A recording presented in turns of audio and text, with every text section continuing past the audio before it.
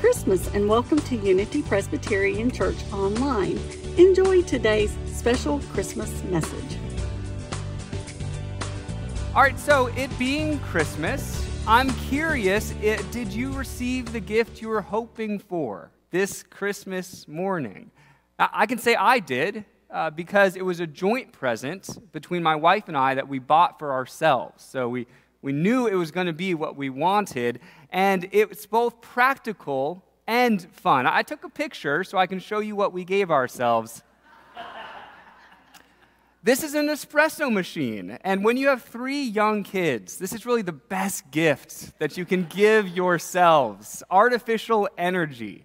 Although I do want to show you a gift that I hope I never receive. And this is a real gift. So I was in Walmart last week with my daughter Gemma, who's my 1-year-old, doing some last-minute shopping, and she became fixated on this baby doll. And it is the most realistic baby doll that I've ever seen, and its feature is it cries. So I took a video because I don't think you've ever seen such a realistic baby doll either. Let's go ahead and check it out together.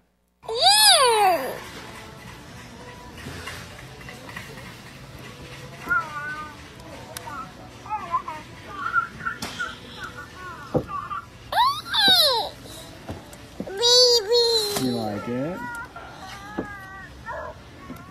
You like the baby?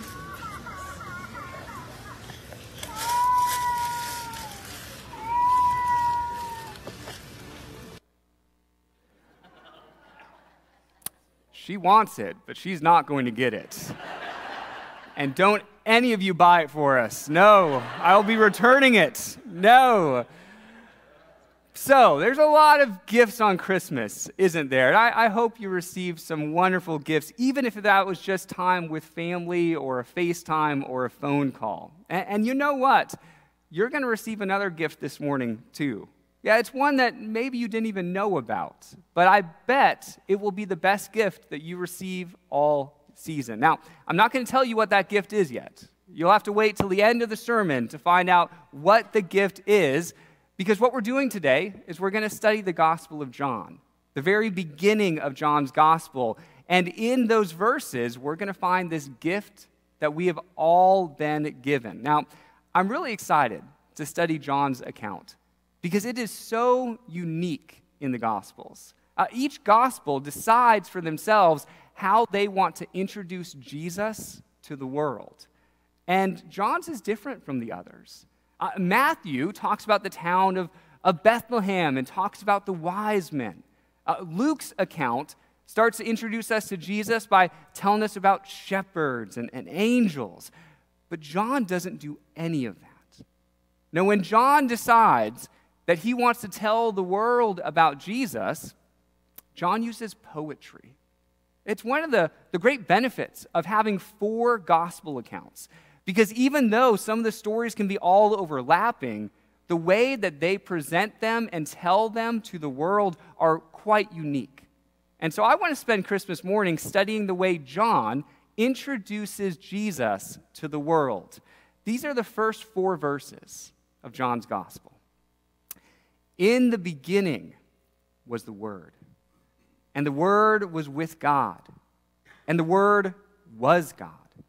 He was with God in the beginning. Through him, all things were made. Without him, nothing was made that has been made. In him was life, and that life was the light of all humankind. So, how does John introduce Jesus to the world? Well, I noticed 3 things. 3 things that John really highlighted. John tells us that Jesus partnered with God in the creation of the world. John tells us that Jesus brings life into the world, and that Jesus brings light into the world. Creation, life, and light.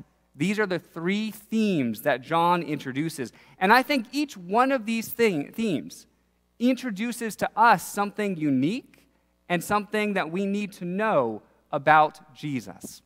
And so let's go through those one by one, starting with creation. Did you notice that John started his gospel in a very familiar way with these three words, in the beginning? Where have you heard those words before? Well, John is making the very intentional choice to remind his readers of the original creation. I mean, back in the book of Genesis, in the first book in the Bible, it begins in the very same way, in the beginning. Yes, God created the world. And John is saying that Jesus was with God in that act of creation.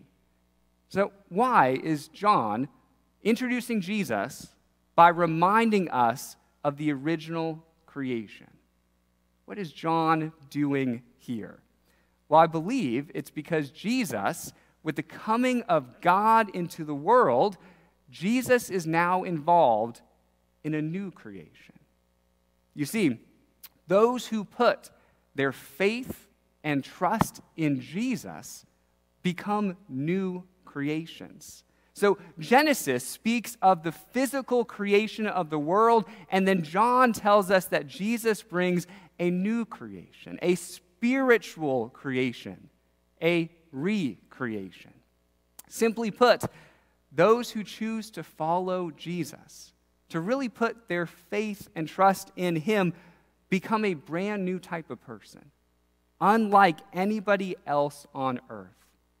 This is the first thing that John wants to share with us about Jesus, that Jesus changes lives. He literally transforms them. They become new. Now, how? How are they transformed? How are they different or distinct creations in the world? Well, what are their next two themes? Life and light. John says that in him was life. And that reminds me of something that Jesus himself says just 10 chapters later in John's book. When Jesus says, I have come that you might have life and have it more abundantly. So when Jesus comes and brings us life, we're not talking about the status quo type of life. We're not talking like, oh, let me check my pulse. Yes, I'm still alive. Okay, Jesus has given this to me. No, when we talk about the life that Jesus brings, that's a life of abundancy. This is an abundant life that Jesus is bringing to those new creations, to those people who have been spiritually changed because they decide to follow Jesus. Then, because of that change in them, the result is an abundant, full life that is lived for the purpose that it was meant to be created and designed for. Another way to put that might be that your life is a gift given to you by God to be used for God. So if anyone ever asked you, okay, what's the purpose of life? Or what's the reason I'm here? You could point them back to this. Well, your life is a gift from God to be used for God. And I wonder, what would it be like if you recognize that every day is a precious gift from God? What would it be like if instead of waking up in the morning and your first thoughts are, okay, here's my to-do list, or here's the things that are stressing me, or here's the things I need to get done, what if your first thought was, God, thank you for this life. Today is a gift, and I get to live it now in partnership with you. How would that change your perspective? How would that change how you approached that day? Now, I think Christmas is a really good time to talk about this, because hopefully this morning, it feels a bit more like that, where we woke up today and said, yeah, today is a gift. We can be filled with joy because it's Christmas morning. And so I think the goal for us is to live every day like that, to live every day like it was Christmas morning, every day saying, God, thank you for the gift of this life that I get to live with you and for you. Creation, life, and what was that third theme? Oh yeah, light. Light is the third way that John introduces us to Jesus. So what John is saying here is that every person created by God has a divine light in them. Some might call this a divine spark inside every person that God creates. Here's how John says it in the next verse. John says, "The light shines in the darkness, and the darkness has not overcome it." So what John is saying is that when that divine spark is present in a person's life, then darkness can never be fully complete. I mean, it can never be fully dark because there's always light present in us as divine creations and also in this world because this world was created by God as well. What John's saying is that as long as there is God, there's always the possibility for hope, for light, and for life. So let me show you an illustration of how that might work. Because again, this is poetic language. And for poetic language, you need to look at it from a couple different angles. So when we think of the light that Jesus brings into the world and brings into our hearts, I thought of an illustration that might be helpful. So what we're going to do is we're going to darken this room for a second. And it's going to become dark. And what I want you to experience is, what's it like when the world is dark? And in the darkness of the world, God's light shines. And sometimes God's light shines brightly, like this lantern here. Sometimes it's a burst of light where it's readily recognizable.